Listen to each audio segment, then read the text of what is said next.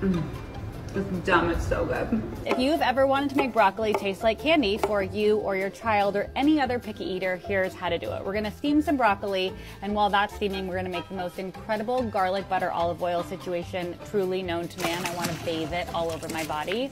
Once the broccoli is fork tender, we're gonna toss it with that oil and butter situation.